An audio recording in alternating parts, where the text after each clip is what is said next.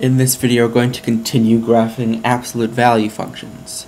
So, last time we graphed things that looked something like that. But this time what we're going to be adding is a number in front of the absolute value. So here we have y equals 2 times the absolute value of x plus 3 plus 6. So the first thing we want to figure out is where we're starting with our y value. Y is going to be 6 greater than all of this. That means we're going to be starting at where y is 6, right around here somewhere. In order to make y equal to 6, all of this has to be equal to 0. And in order for that to happen, we have to have x equal to -3. So we'll have 2 times the absolute value of 0 plus 6. So that means we'll have y equal to 6, where x is equal to -3. And that is our starting point of the graph. So the only thing this 2 does is this is the slope of the lines of the graph. So instead of having a standard V formation where both sides have a slope of 1 and -1, the slopes are now going to be 2 and -2. So that means going to the right, we'll have a slope of 2 up to right 1, and a slope of -2 going the other way, up to over -1. And so we still have a V shape, but now it's a little bit tighter because the slopes are different. Now let's do one where we have a negative number in front of the absolute value.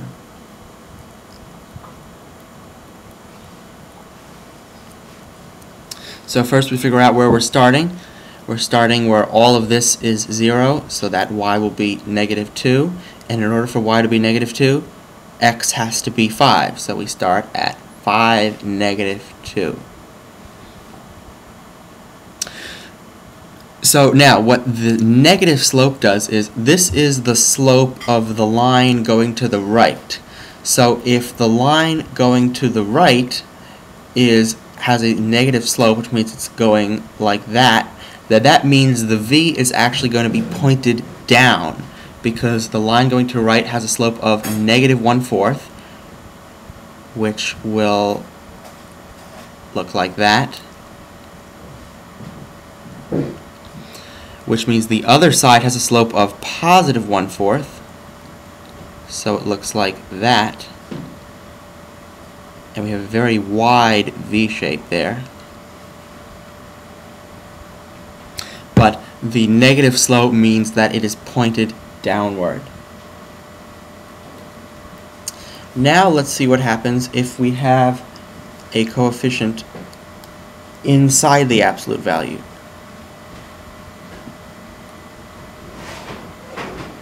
So what this does is we're still starting at where y is -3 because we want this whole thing to be 0. But in order for this to be 0, we're saying the absolute value of 4x plus 8 has to be 0. So in order for the absolute value to be 0, what's inside the absolute value has to be 0.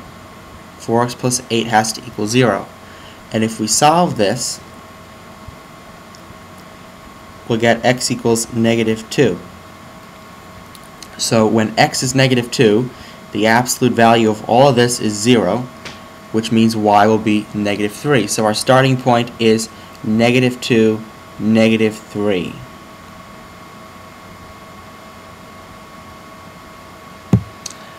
And just like before, it doesn't matter if the coefficient is outside or inside the absolute value, it's being multiplied by x. So if you think back to y equals mx plus b, the slope is in front of the x. It's being multiplied by the x. So it has the same effect here, so that means this is going to have a slope of +4. And the slope is, since it's positive, the v will be pointed upward. So that means we have a slope of 4, looks like that.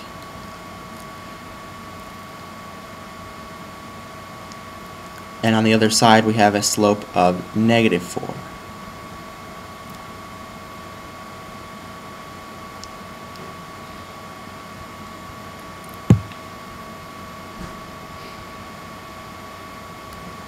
Okay, let's do another one like that. Let's do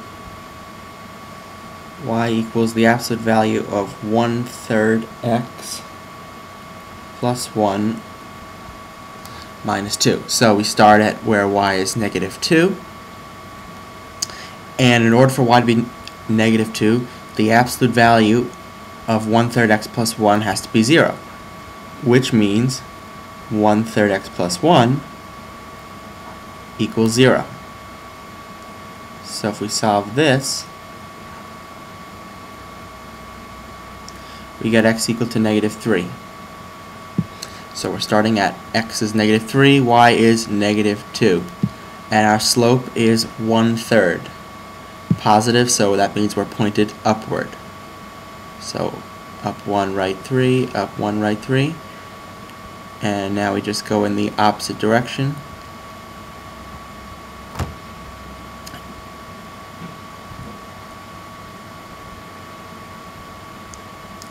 And there we go. Now let's combine those two things together. So we'll have y equals 2 times the absolute value of 3x minus 6 minus 5.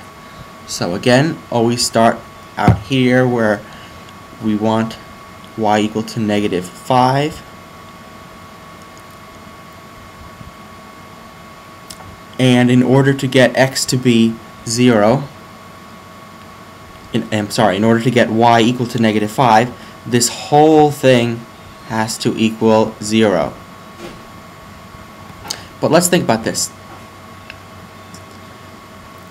We don't have to worry about this 2, because if 3x minus 6 equals 0, then the absolute value of 3x minus 6 equals 0, and then 2 times 0 will be 0. So all we have to get equal to 0 is 3x minus 6. So solving this, we see that x equals 2. So if x equals 2, then 2 times the absolute value of 3x minus 6 is going to be 0, which means y will be -5. So our starting point is x equal to 2, y equals -5. Now let's look at what's being multiplied by x here. We have a 2 out here and a 3 here. So 2 times 3x is 6x, which means we will have a slope of 6.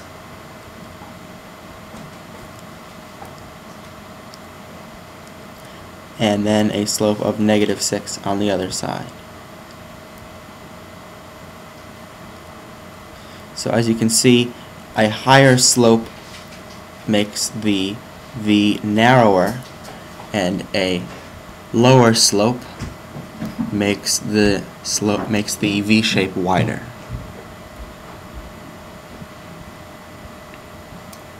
Alright, let's throw in a lot of fractions in this one.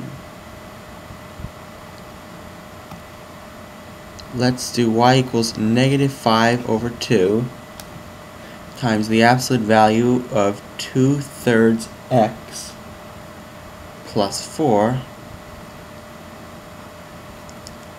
whole thing plus 2. So y is going to be equal to 2 at our starting point, and in order to get everything else equal to 0, we only need 2/3 x plus 4 to be equal to 0. Again, that's because if we can get what's inside the absolute value equal to 0, then the absolute value of that is going to be 0, and any number times 0 is 0. So we need 2/3 x plus 4 to be equal to 0. So let's get rid of this fraction, multiply everything by 3, we'll get 2x equals -12 if we moved it over, and x equals -6. So our starting point is -6, 2. Because when x is -6, we have y equals 0 plus 2, which is 2. Now for the slope of this one, again we just multiply these two numbers here. So this will be negative 5 over 2 times 2 over 3 is going to be negative 10 over 6, which will be negative 5 over 3.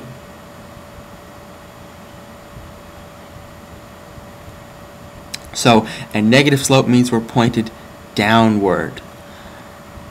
And the slope that we multiply here, you know what, let's write this out so we're clear.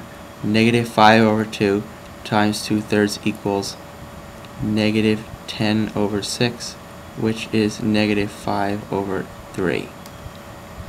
So slope of negative 5 over 3, that always determines the one going to the right.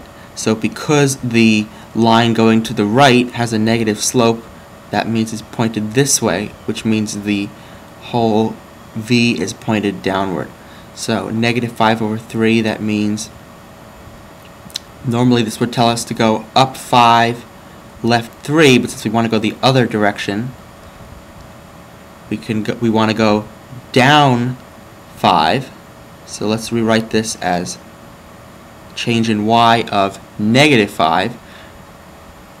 And in order to make this fraction negative 5 over 3, that means our change in x is positive 3.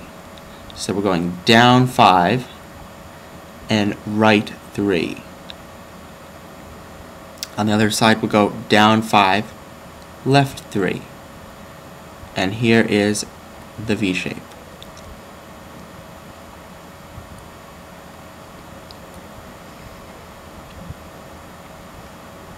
Okay, let's do another one of these.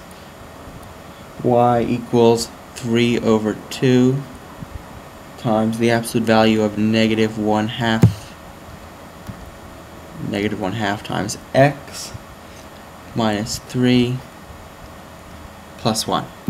So we're starting at where y is equal to 1, and in order to get y equal to 1, we have to have everything else equal to 0, which means negative 1/2 x minus 3 has to equal 0. What's inside the absolute value has to equal 0. So let's multiply by 2. So we'll have negative x equals negative x minus 6 equals 0. So negative x will equal positive 6, which means x equals negative 6.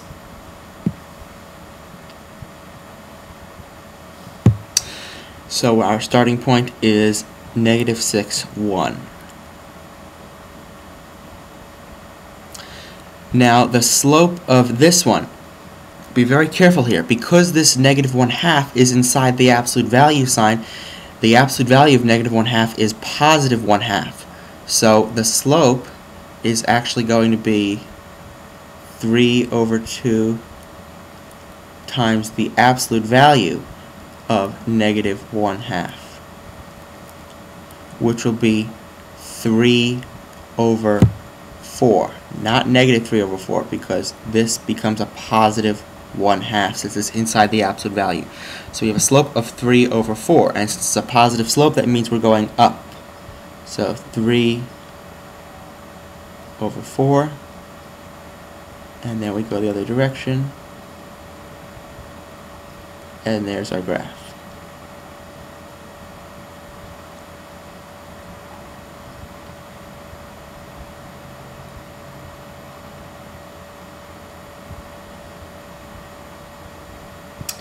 Okay, and let's do one more.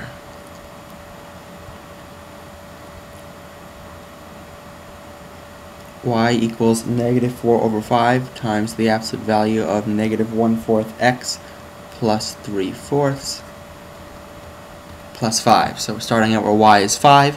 In order to get y equal to 5, what's inside the absolute value has to be 0.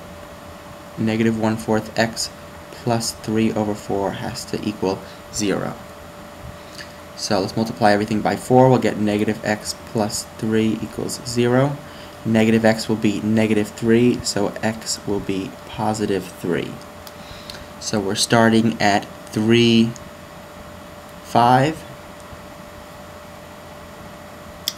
And the slope is negative 4/5 times the absolute value of negative 1/4. So we have a negative times a positive, which means we'll have negative 4 times 1 is 4, 5 times 4 is 20. This will reduce to negative 1/5. So a slope of negative 1/5, that means we're going up 1, left 5. But remember, because the whole slope is negative, the v is pointing downward, which means we have to go in the opposite direction. So that means we want to have a change in y of negative 1, which means our change in x will be positive 5. So we'll go down 1, right 5.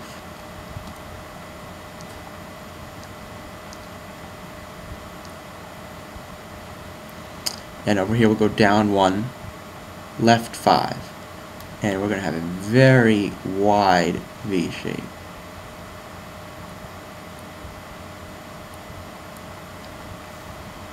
And that is graphing absolute value functions. Again, we did some very challenging ones here, multiplying slopes, remembering that absolute value is always positive. Really, the most common graphs typically only have a coefficient in front of the absolute value like this, but I figured I'd throw in some more challenging ones. And I believe this is going to conclude our playlist on linear graphs. So next we're going to get started with systems of equations, or simultaneous linear equations.